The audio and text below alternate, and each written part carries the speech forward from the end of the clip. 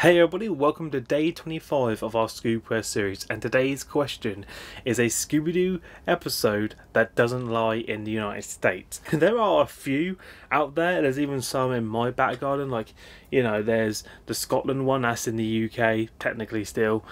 People say not, so I'm not going to go delve in there because it's just like a losing battle either way you think about it. So yeah, there's a Scotland one, the Loch Ness Monster, that's can class as a outside the United States one. There's also another one based in London, which is part of the Guess Who series, and that's technically my answer for today's video because I really don't want to go through and look at every episode and then figure out which one isn't in the United States. There's also Monster of Mexico, which has the just like a losing battle either way you think about it. So yeah, there's a Scotland one, the Loch Ness Monster, that's can class as a outside the United States one. There's also another one based in London, which is part of the Guess Who series, and that's technically my answer for today's video because I really don't want to go through and look at every episode and then figure out which one isn't in the United States. There's also Monster of Mexico, which has the Mexico in the name, so you can choose that format as well.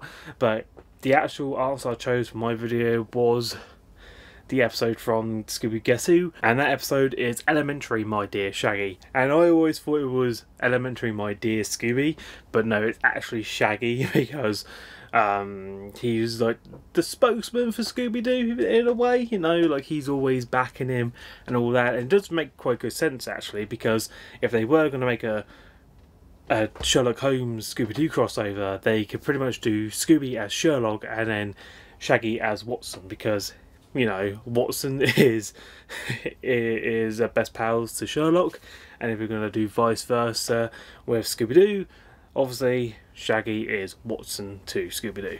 It's elementary, it's physics, you cannot go wrong with it. So the episode itself I didn't like. I really hated it because they always assume British people speak with polite accents. We don't. That's only for the movies and all that. Like if you go far back, you might get the upper class speaking in some sort of posh tone, but not everyone's going to do it. They might put on some, you know, polite accent and that, but it's not going to be too British.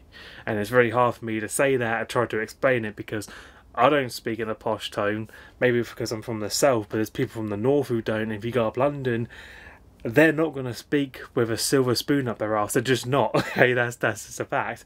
And the only place you're going to see that is in royalty, but even then they don't hardly use it. Yeah, when I saw the episode I just thought, I've been up London, it does not sound like that at all. Even if you date it back to that era, trust me, if you look at London history, majority of all people don't speak like that, okay? They don't. You watch all the movies, and I think that's where people get it from. They watch the movies and you just think like that's what they all sound like. It must be. Trust me, it's not, okay? It's just for the pictures, just for the viewers to watch. That's always all just an act online because that's what the movies try to dictate. But in real life, you're never going to find a polite one up there unless they're royalty, and even then you're scraping the barrel.